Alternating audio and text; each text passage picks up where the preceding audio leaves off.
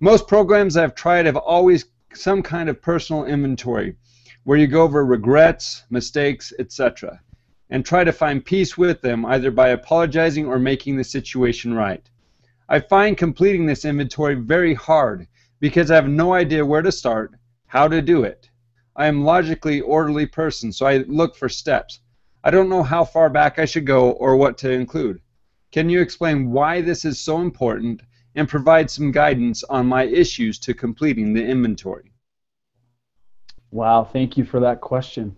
There's a lot of very in-depth topics within that one question, so I'll do my best to try to help answer those. A personal inventory is very commonly used in the therapy world, especially in terms of addiction recovery, as a means to promote healing. The idea would be that each of us has an opportunity to take a look at the past and to consider what we're changing and why we're changing it, and to go back to the first question, the motivation for change. We're going to consider why we want to make changes in our lives, and then to ultimately be able to move forward, we want to be able to identify ways that we're making actual change. And so I love the fact that you brought up the question about logic, because you seem like a very logical person, a person who wants to look for, say, a cause and effect kind of relationship, or a step-by-step progression. If I do this, then what will happen, kind of thing. And that's wonderful, because I think you can take a look at how steps toward healing can be helpful. One of those steps is to be able to simply recognize what is it in my life that I'm changing? What am I trying to accomplish? With the first question we mentioned, the why is very important. With this question, it's more about the what, and then potentially what is the result of that. A lot of the clients that I've worked with will take a very deep personal reflection when they do a personal inventory, and definitely they will mention, especially in an individual session or maybe in a couple session, that the experience was very heavy. It was very sobering, and I use that word in terms of identifying the seriousness of what they're trying to change. So they're taking it very seriously because they see the impact on their lives. And so the logic would be, okay, I can see the impact that this has had on my life. And definitely, there's always the ability, when someone is looking at change in life, recovery from addiction, one can definitely see the need for change that comes with that desire. They can see why things are disruptive in their lives. They can see how their relationships are affected. They can see how jobs and goals and service in their church or other things in their lives are heavily impacted by all of those things, and that brings with it a lot of desire for change.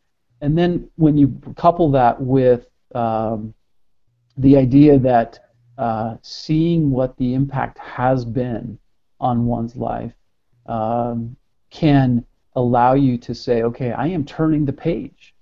I am making a change here. I'm turning the page. I'm moving forward in my life. I think the idea of progression and healing comes very much into play there, because we have the ability to say, I'm not dwelling on the past. I've recognized it. I've seen it. I know the impact that it's had on my life. But the past doesn't own me. It doesn't define me. It doesn't dictate my future.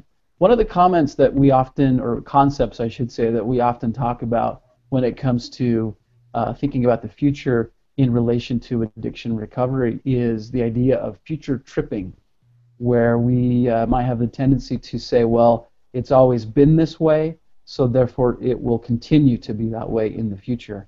I've had this challenge, therefore it will continue in the future, and that kind of a thing, even to the point where hopelessness and depression can creep in.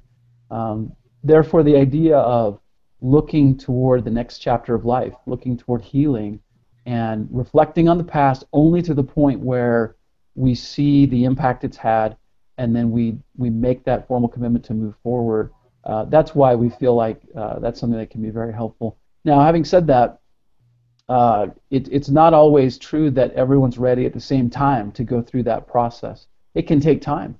It can be very slow for some. It can be very quick for some to get to that point where they're ready to jump into a very deep personal review of their past and look at how the addiction has impacted their life.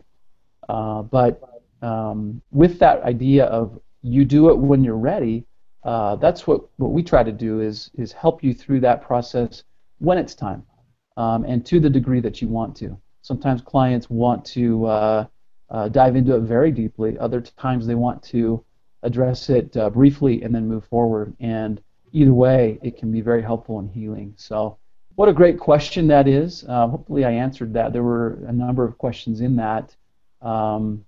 Yeah, those are my thoughts right now. If you have any further questions on that, please go ahead and submit those. Along those lines also, I just want to point out that if somebody has slipped up and they've completed a moral inventory, it is not necessary to go back and relive everything again. Go from the last point you slipped and process from there.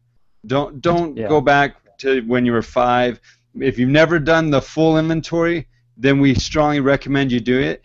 We've had many people that think, oh, it's not going to be that big of a deal, but when they start diving into it, it's the most difficult thing that they've ever had to do in their life. But once you've done that, don't relive it. Move on, move forward, and look towards what the day is bringing you today, not what was in the past.